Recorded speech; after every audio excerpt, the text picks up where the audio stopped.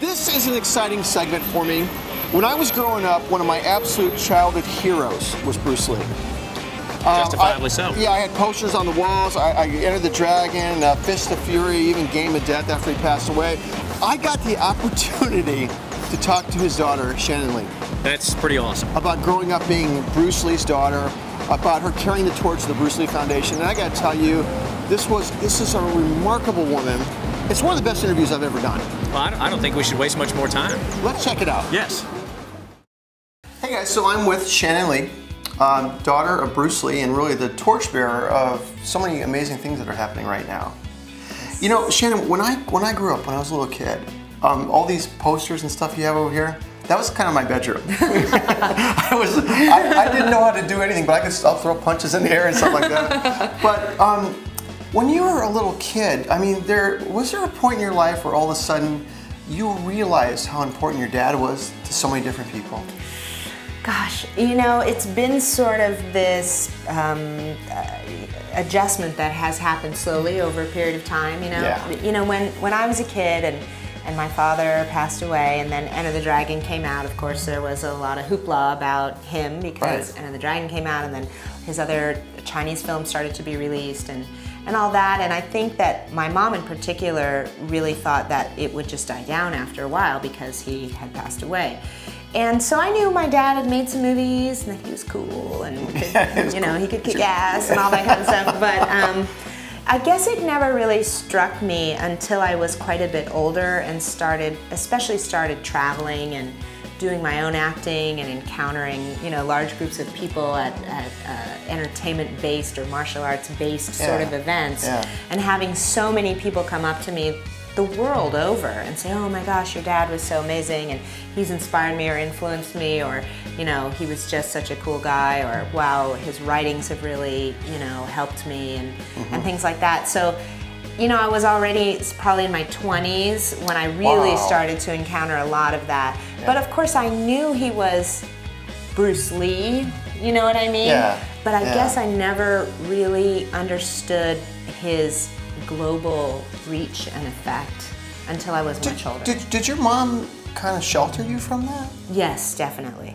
That's really interesting. Yes, my mom did not raise us in the public eye.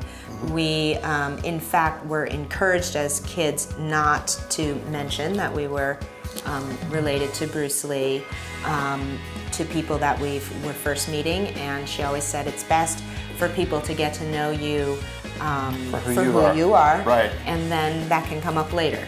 So you know, I got to tell you, your mom must be. You know, they say behind every great man is a great woman. Your mom must be such an incredible woman. Yeah, she really is. Because the way she raised you and Brandon, and the way that she let you discover your dad. Yes. I really like that. I think that I just can't imagine a smarter way of going about doing that. Yeah, it's really true because as kids, after my father passed away, both my brother and I tended to shy away from martial arts because it was just kind of overwhelming. Yeah. And we were adjusting to a new place and moving from Hong Kong back to the United States and all of that, and it was a little overwhelming to dive into martial arts, and she didn't push us. And both of us, on our own time and in our own ways, came to the study of martial arts. You started gravitating on your own towards it. Yes.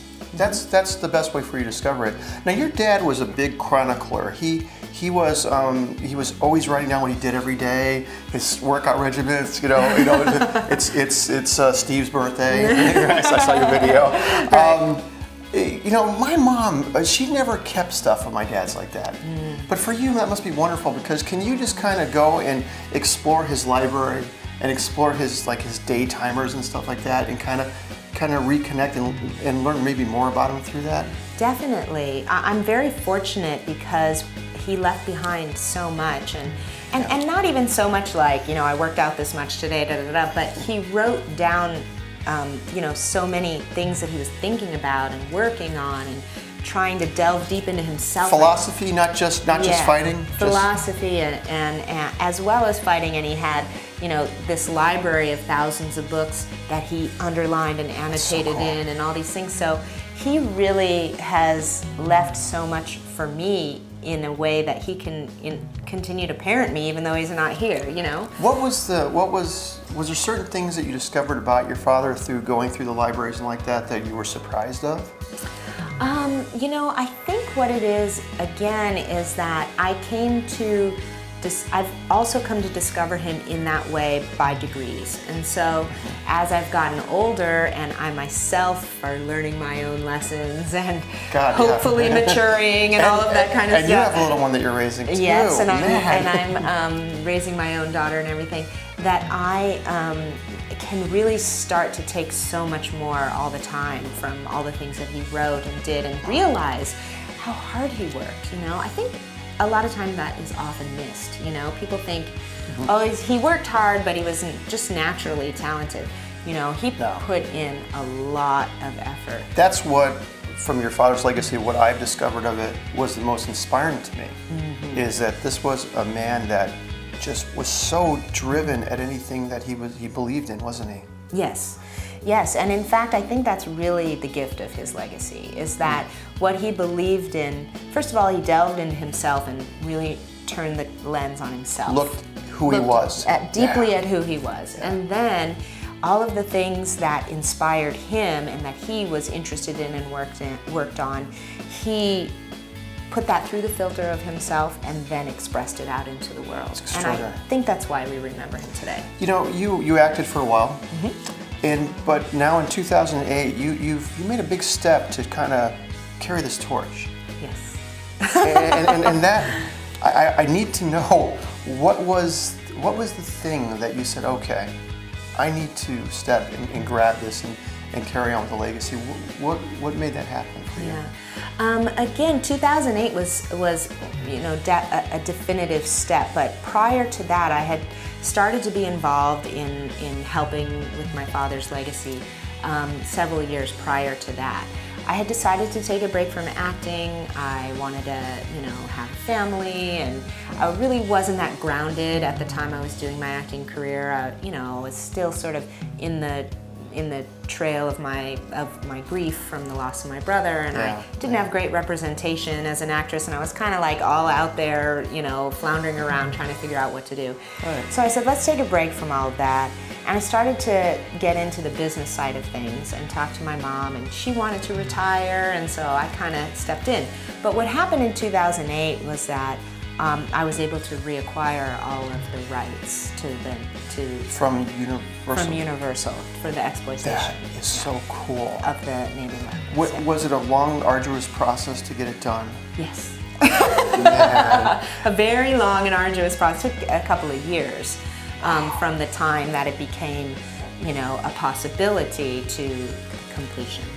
And you spearheaded that. Yes. Wow. Well, just not because it was your father and it's his legacy, and there's so many people that love him, and there's so much that you want to keep true to who he was and his message.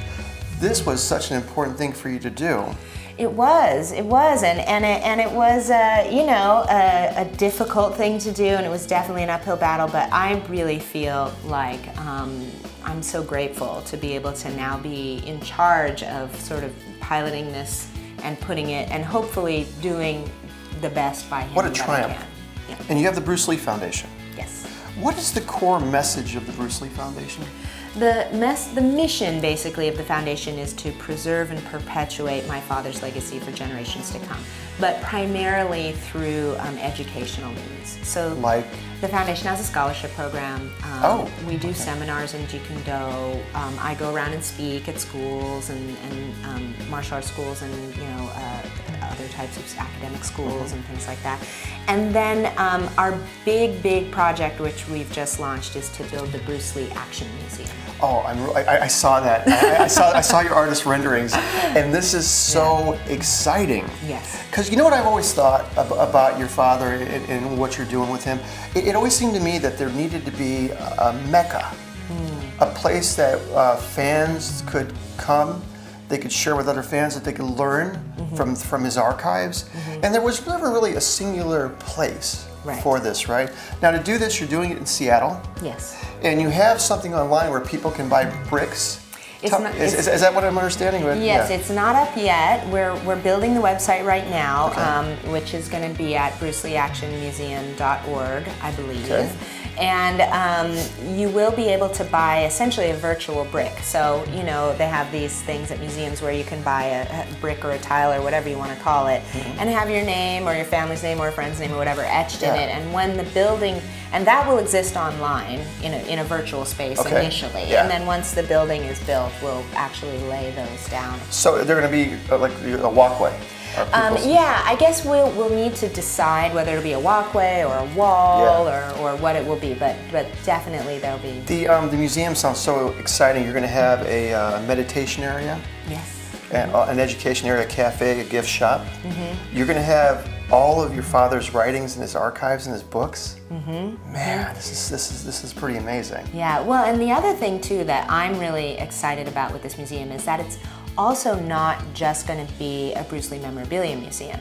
The idea is that it's the Bruce Lee Action Museum, and it uses my father's legacy as the vehicle, if you will, for really looking at the idea of action and taking action and the different forms of action. Yeah, taking action. Okay, I didn't see that. Okay, that makes sense though. Yeah, and the way he did it in his life. So, of course, martial arts action and film action, but also social and cultural action and self-actualization, philosophical action, and all of these things. So I really hope that it's not just a place for the Bruce Lee fan, but really a place for anyone to come and really learn something. Discover the other things, the essence of him beyond movies. That's beautiful, and that's a great thing for his daughter to do. you're really honoring him by what you're doing. I hope so. Yeah. But it seems to me that you're also honoring your brother as well in the process. Yeah. By carrying this torch. It's so beautiful. Now you have this fantastic movie that's coming out. Yes. It's on February 9th and 15th in the theaters. It's called I Am Bruce Lee. Yes. And I don't know if you thought about this or not, but for many, many people around the world, do you realize this will be their first time to see your father in a movie theater? Yeah. It was originally going to be on Spike TV, right? It's going to be. It'll still air on Spike, but it's coming out in theaters first, and we're so excited because initially it started off as a television project, but the film is such a beautiful film that we're able to get a theatrical release. So I saw the people in it. You got Kobe Bryant in it. You got Mickey Rourke in it. Yeah. Just amazing. Now there's been other movies about your dad done. What makes this one different, do you think?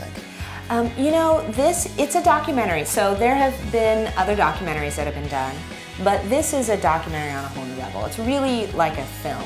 I mean, it's got a beautiful look and feel to it. It's not just, you know, people shot really well. It's not just like in random hotel rooms, and it doesn't have voiceover kind of saying, and then Bruce moved to Hong Kong. And you know, I mean, it's and another picture goes by. Right. It's black and white again. Why is that? Well, because that was no color back then, you know. Yeah. What's beautiful about it is that the story is told and unwound throughout the film through the voices of the people being interviewed. And the nice thing is that you have the perspective of the people who knew him, like my mom and Danny Inosanto and all these people. But you also have the perspective of people who have been affected and influenced by his legacy, which is also part of his story. That's so important. You know, I don't know if anybody's ever done that before when they talked about your dad, but that's really maybe the biggest, because you got the core group, Danny Inosanto and your mom and everybody, but there's these people that really have had life-changing experiences because of who your dad was. Right, and that is really telling the totality of the story. It's not just his life, it's thing. Everything that has happened. That's right, it's amazing. So the movie's coming out, it's be on the 9th and the 15th in theaters, and it's in a lot of cities. It's in a lot of cities. You can go to iambruceleemovie.com for a list of theaters and to watch the trailer, and if it's not showing in your city, you can request a screening. Okay, and I love what you're doing, by the way, with social media. You're nailing it. Like this is where we see you talking. This is right? This is the background right here. We can see Shannon's your Bruce Lee page. When I first saw the page, I was like, oh no, that could not be the family. But then I saw your video logs. I'm going like, yes, well done. And you got like over 1 million fans on there. Yeah. You're doing how do you find this on YouTube as well? Yes, we have a dedicated page on YouTube for all of our vlogs, and on our website is where at brucelee.com is where you can also encounter the blog and a lot of legacy, the Facebook page and Twitter. Yes. So. Now you're also doing something very interesting with merchandise, which I really, really like. Instead of just buying a Bruce Lee t-shirt, they have numbers on them. And you can register your shirt, and they're all really cool things. Like you did this one, and I don't know when you did it, but I thought it was the greatest idea. If you were one of your dad's students, you got a booklet, right? And he put your name and everything and what rank you were.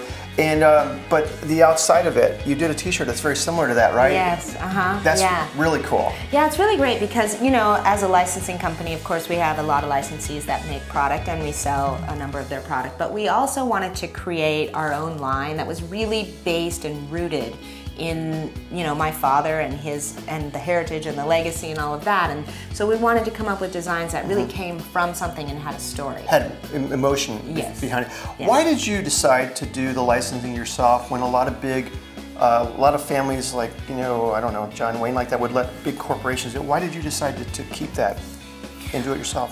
You know, I think because nobody cares as much as we care. You're right. Okay, you don't need to say anything else. That's it. Speaking about house, I got to tell you what happened. So I was in by Burbank Studios waiting to go to a screening over there because I do movie reviews as well. And I went into an old bookstore. And I think Charlotte might have told you about this. I was just going through TV guides. And it's in my pocket here. I found this. Can you guys see that? I got it in plastic still.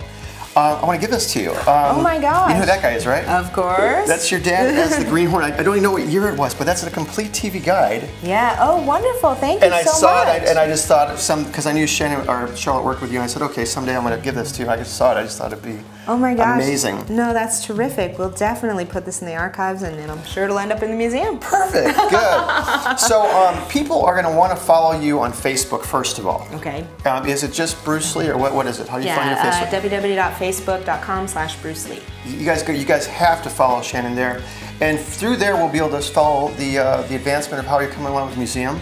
Yes. You got so many exciting things going. It's the Year of the Dragon. It is the Year of the Dragon. so I appreciate you so much. I know you're so busy because in a couple days you're going to Vancouver for the screening of your movie. Yeah, I'm going tomorrow, and it's tomorrow. Yeah, I'm leaving tomorrow. The Canadian premiere is Wednesday, so wow. I'm really looking forward to Shannon, it. thank you so much. It's such a pleasure talking to you. Very nice to talk to you too. And scene. That's it.